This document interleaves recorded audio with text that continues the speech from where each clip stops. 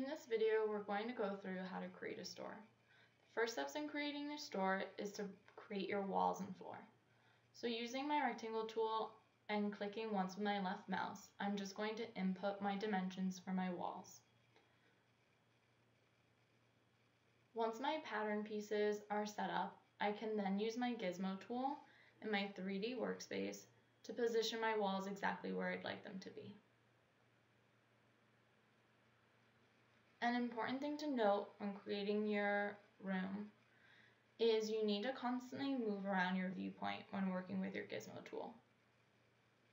This is going to ensure that all of your pieces are exactly where you want them to be and nothing's floating around or actually way off to the left or anything like that. Also, when moving your pattern pieces with the gizmo tool, you can hold down Shift to constrain your movements if you'd like.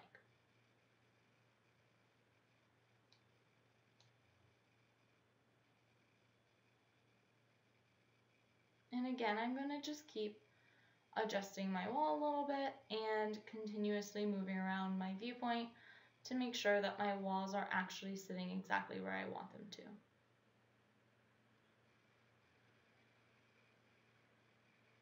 I'm also going to make sure that my walls intersect a bit with each other.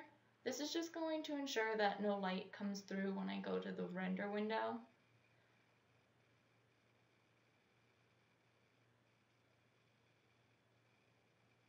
And I can just keep on fine-tuning this a little bit.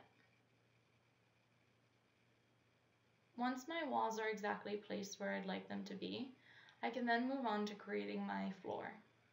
Using the exact same steps, so my rectangle tool, left click, and inputting my dimensions. I can then switch to my selection tool, hotkey Q, in my 3D window, and use my gizmo tool to adjust and move my floor around. Now, I made my floor a larger dimension than my walls. I did this because I wanted my floor to completely encompass the same 3D space as my ground. And again, I'm going to make sure that my floor intersects with my wall just a little bit. And I'm going to change around my viewpoint so that I know it's not hovering above the ground that much, but just a little bit. Now that my floors and walls are set up in my 3D workspace as I'd like them to be, I'm now just going to arrange them in my 2D workspace. And now I'm going to add a window. I'm going to use my internal tool here, my internal rectangle tool. And using my guidelines that I have here, I'm then going to make sure that my window is placed exactly where I want it to be from the top of my wall. So I'm good with that placement, and now I'm going to input my dimensions for my window and hit OK. Going back to my transform pattern tool, hotkey A, I can then place my window at that guideline that I created before. And again, holding down Shift, I can constrain my movement. Now I can just right click and say cut and sew. This is then going to create a pattern piece and that I can bring out to be my window. Now most windows have a little binding around them, so I'm going to do this step again.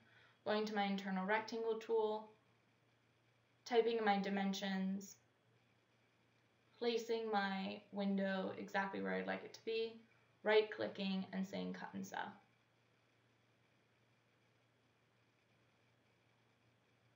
Now I have all the pattern pieces I need for my window. Once that's all set, I can now go into my fabrics. So here I'm going to copy this fabric a few times and start to assign it to certain pattern pieces by using my assign button.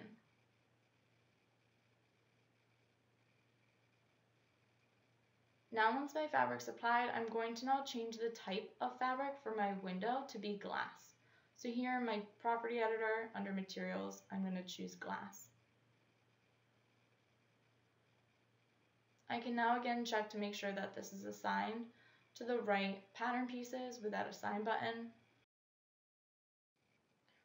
Once that's all set, I can then go to my store folder in my library we cover how to add folders in our library in our CLO Beginner's Guide videos. Here I can just drag and drop these textures onto my fabric, and I can continue to edit these textures with my color palettes, and I can also change around my texture using my texture editor here and adjust the sizing along with the placement of my brick.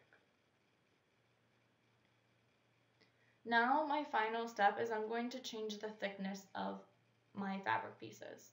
So here in my property editor, additional thickness rendering. Here I'm going to change the thickness. Now this does not affect the fabric, it just affects the appearance of the pattern piece. Adding these different thicknesses is just going to create another layer of realism to the store. Once all my thicknesses are added, I'm now just going to select all of my pattern pieces, right click, and deactivate them. I'm doing this so that I can continuously work quickly in my 3D workspace. Once that's all set, I'm going to go into my folder, select my OBJ, right click, and add my first object. I'm going to make sure load type is add and object type is avatar. And then I'm going to hit OK. And now I've added my wrap. And here I am again just going to use my gizmo tool to move this out and adjust this to where I want it to be. So here I can rotate this, again holding down shift to constrain my movements and using the arrows to move it around exactly where I want it to be. I can also use this square to change the dimensions of my object. You can change both the height, width, and depth individually by using these arrows, or you can change them together using the center square. Using this button here, you can go back to your gizmo tool and move your object around then. And again, a really important thing to note is constantly changing your viewpoint to make sure that nothing's floating or way off to the side.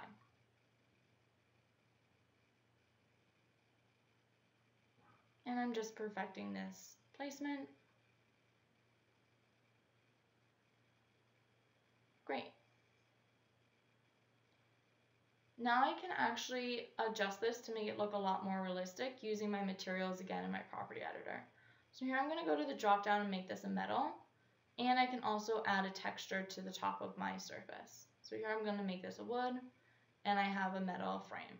So this looks a lot more realistic than having it all white. So now I'm ready to add my mannequin to my workspace. So I'm going to go into my garments, right click, and say add to workspace. Here I want to make sure that both my garment and avatar is on.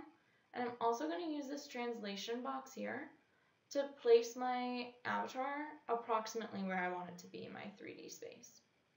Now to move your avatar around, you're going to use your 3D toggle menu and then go to your skeleton view. It's important to make sure your IK is not selected and you selected that center pink little circle.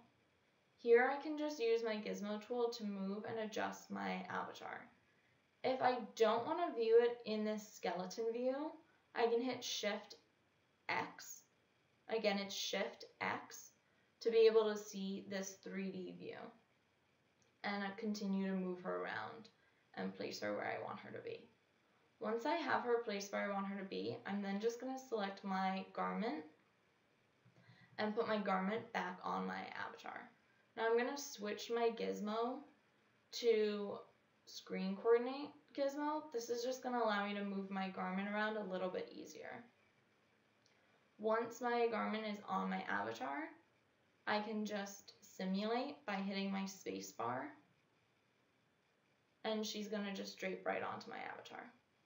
Now I can edit my avatar a little bit more if I'd like to make her look a little bit more like a mannequin and not a person by just selecting her faces and going again to material type. And here I can play around and change her to a metal or even a plastic, and I can start playing around with the reflection and everything if I'd like. This just adds another layer of realism to your store. Once that's all set, I can now go into my hanger folder here, which is a default folder within CLO. And here I can bring in my hanger as an avatar as well by just right-clicking Add. And again, I can use this translation box to get it approximately where I'd want it to be in my 3D workspace. And here I'm just going to hit OK. And now I'm going to use my gizmo tool to place it exactly where I want it to be. So the translation is helpful for if you know roughly where you want your object or avatar to be, and you don't want to have to use your gizmo tool to place it exactly there. I'm going to jump back to my store, to my garments, and again right click and add to workspace. Here again, I'm going to use my translation to place my garment roughly where I want it to be. Uncheck avatar, because I only want my garment to be added. So I'm going to uncheck my avatar and hit OK. And hit no, and now I have my garment, and I'm just going to place my garment right on my hanger. I'm going to switch back to my local coordinate gizmo. And again, changing my viewpoints constantly to make sure that my sweater is sitting exactly where I want it to sit on my hanger.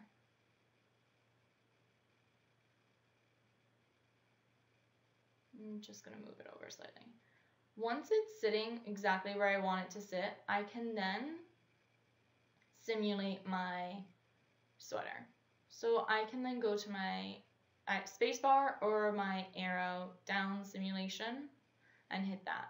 And that's going to allow my sweater to just drape, which is pretty cool. And now that it's draped onto my hanger, I can then turn off simulation.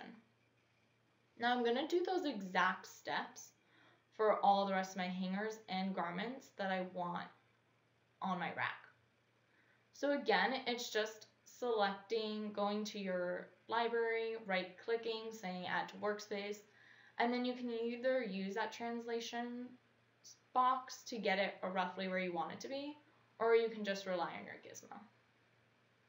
And now it's all set. And then I can do those same exact steps of selecting my piece, right-clicking, using my translation gizmo for my folded shirts that I want to add to my rack as well. So here I'm just using my gizmo, changing around my viewpoint, and adding in all of my folded shirts. And again, changing the viewpoint is really important, and positioning it just so is also.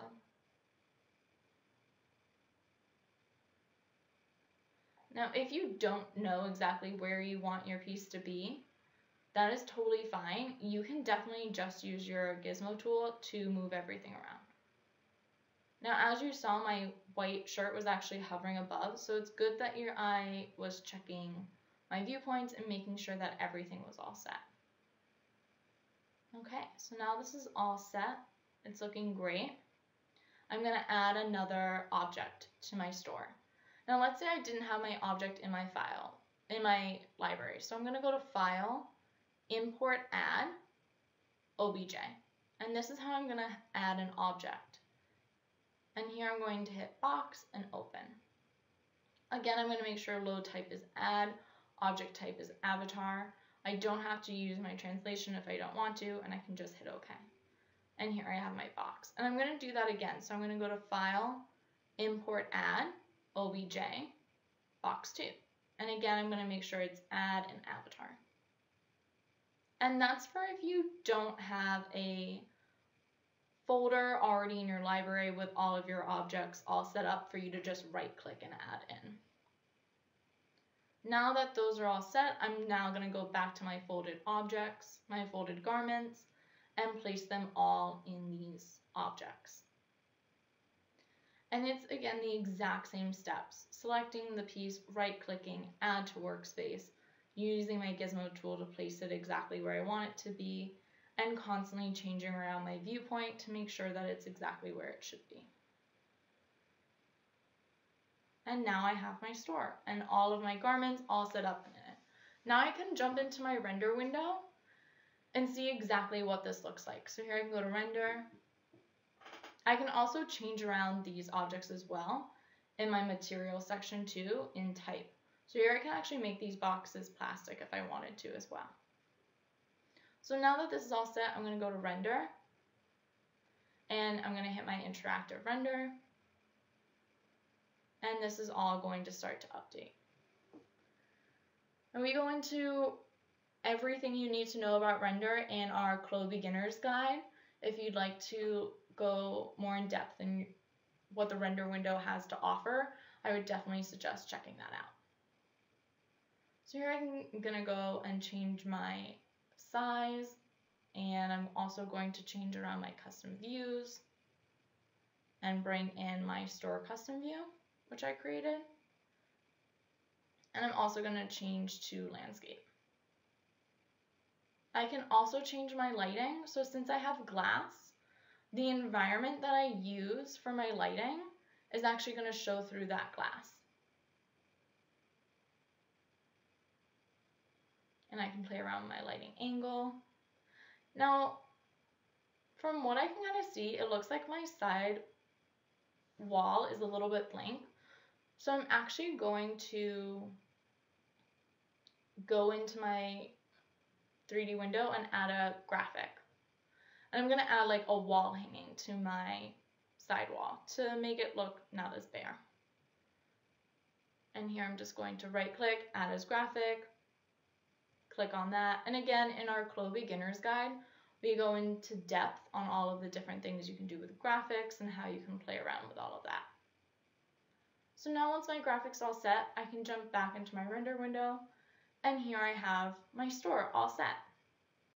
Now I can keep playing around, or I could just hit stop and then play and render this image out. And here's the image all rendered out. I hope you enjoyed the video. Thanks again for watching.